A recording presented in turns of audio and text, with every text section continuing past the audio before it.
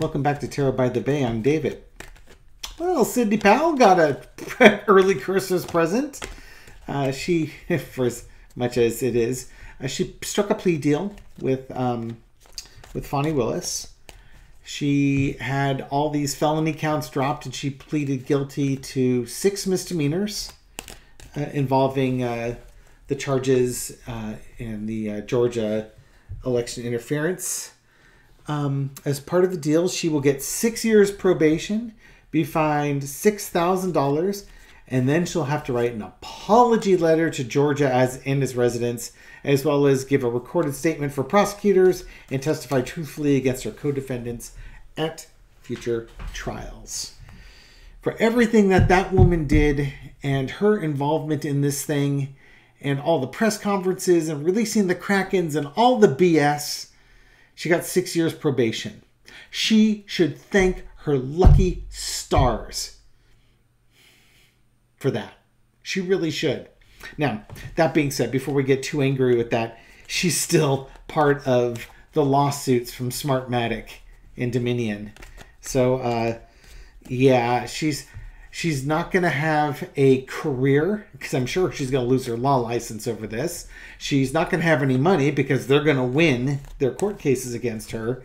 You know, she's basically flushed her life down the toy. For what? Hope you enjoyed that 15 minutes of fame. I'm struck by the 6 years probation and $6,000. Why not $6,666? I like all those sixes. It's kind of apropos. Wonder if it's a 666 word apology letter. Anyway, Sydney Powell, how are you feeling right now? Now that you've pled guilty. Yeah, Mama, you are lucky you had a coin drop in your lap. That's what you get when you're one of the first people to take the plea deals. Now, yeah, the dude that was the bail bondsman took a plea deal, but he was a nobody in all this. She's been in the meetings with Trump. She's been in, the January 5th meetings and all that stuff. I wouldn't be real comfortable as Rudy Giuliani right now because the two of them have been pointing their fingers at each other and she's got the deal and Rudy doesn't. Yeah, she's got the deal. This is a winner takes all type moment. This deal that she got, best deal she could have gotten. And it screws over all the other guys. Chesborough was offered actually a better deal than she was offered. And he didn't take it. So for everybody else in the conspiracy, get ready to meet the bus. And here's the flipping card. Yeah, underneath it all, yeah, she got a good deal and she took it. She does not have to spend a day in prison. $6,000, who wants to pay the money, but that's a slap on the wrist compared to what she's going to face with the defamation lawsuits. That's a slap at the wrist. And I hope her apology letter takes culpability for the lies. I doubt it will. In the past, we got the Page of Wands. Here she is going around talking about the election lies and releasing the Kraken and all the crazy stuff that she did to promote this whole conspiracy. But that's in the past. Let's see what the current situation is. Ace of Cups. A whole lot of relief. A lot of relief because she knew she was going to prison.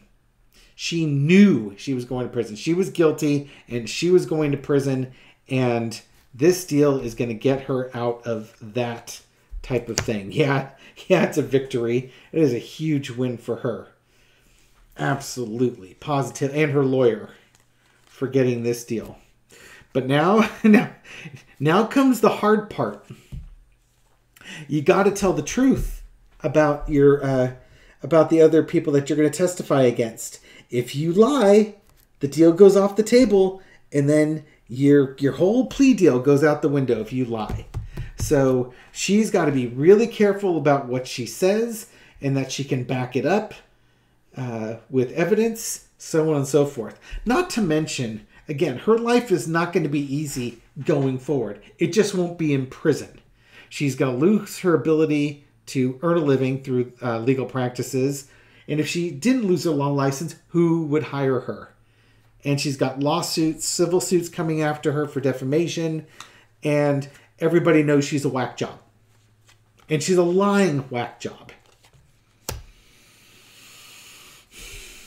But she's gonna uphold her end of it. You know, there's gonna be a lot of cases coming up, and it might very well be that her testimony in those cases makes a difference. So, as much as we might get grumpy that we all want them in prison for the rest of their natural lives, because screw them, you know, in the end of the day, you'd rather have Trump be imprisoned than Sydney Powell. Sydney Powell, don't get me wrong, she's high up on the list. But if, you know, I'm going to name off a bunch of people. You tell me when Sydney Powell jumps them. Donald Trump, Steve Bannon, Roger Stone, Mike Flynn. You know, we can just go right to Stephen Miller for hatred levels. Rudy Giuliani. Who would you rather see in jail, Rudy or the Kraken lady? You know, when you start getting down to Rudy Giuliani, it's like, yeah, I want both of them in there, but yeah, I might want Rudy prosecuted first. You know, you're starting to get down the food chain a bit there. Ken Chesebro, you probably don't care too much about him. You probably want her in there before Ken Chesebro because she was a more visible figure in all this. And just in your grill, lying about everything and making all sorts of stuff up. Okay. How is Donald Trump feeling about this news that Sydney Powell has now cut a plea deal? How is that making Donald feel? You know, this can't be good, right? You know this can't be good.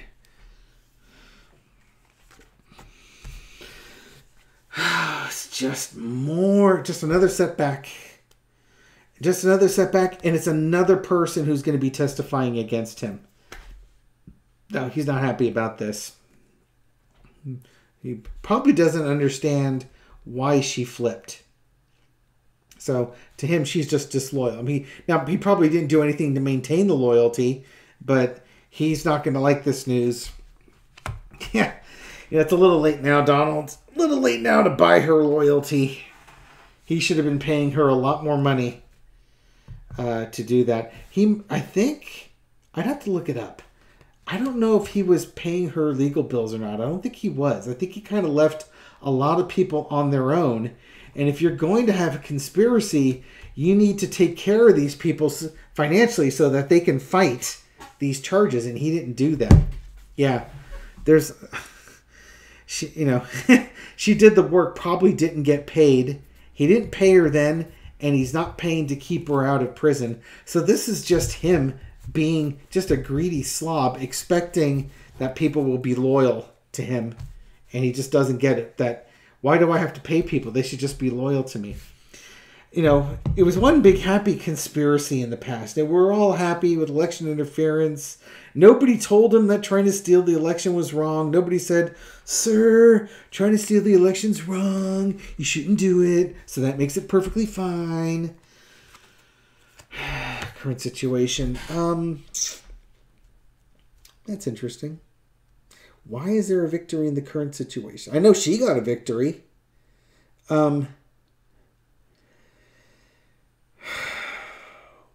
How is he going to turn this into a victory? Is this the look at me card? I think, boy, I'm at a loss with this one. Current situation. Part of it, I think, is he's focused on the civil case. He's not focused on this case. He's focused on winning his civil case here. Yeah, you know what? Scratch this whole thing. You don't have to scratch it. I'll come back. He's thinking about a civil case. All these cards are about a civil case. They fit. Let's just finish it. So she's got her victory.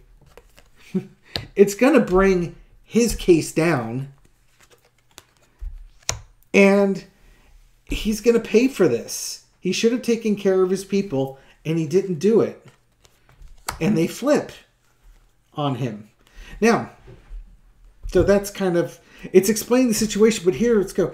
He's still focused on the civil case. He's focused on the gag orders, and he's already lost the case, and he's trying to save the money, as much money as he can with this. This is Trump, Oregon. It's heyday. Everything's going great. He was the president. He was grifting money left, right, and center. He's getting Russian oligarch money and helping him launder it. And right now he's focused on this business fraud case because he needs to win it. And he's making a show of him being there, criticizing everything about that case. But he knows that if he loses this case, the civil case, it's all over for him. Because he loses his financial backing, which he needs to fight all these other cases. And I'm laughing and evil cackle there, because if he runs out of money, then he has to go with public defenders. Yeah. There's going to be a lot of money he's going to be paying out. He's going to be poor by the time they're done with him on that civil case. And he's got more cases he has to deal with. He's going to watch his wealth go from a lot of wealth to little wealth. And he doesn't have a way to re-earn that. He only makes money by squeezing his followers. And I think he's been finding less and less success with that. So he doesn't even see the Sydney Powell thing because he's worried about his own financial problems. So he's not even seeing these people flip. It's funny because you know what it is? Donald Trump is not a bright man, and he can't keep track of all these cases. Maybe once upon a time he could have, and entertainment purposes only when it said he's not a bright man. He was able to say man, woman, person, TV, camera, and he tells us how smart he is, smartest man in the room. He may not be able to keep track of all these cases and, digest everything that's going on. So he might be putting up blinders to certain things and only focusing on what he can focus on. And right now, all he can focus on is the peril that his business and his brand and the mythology that he has built up about himself over the last several decades it's like a house of cards and it's tumbling down. And that's his reality. It's his net worth is his self-worth. This whole fantasy world he's built up around him, that's his reality.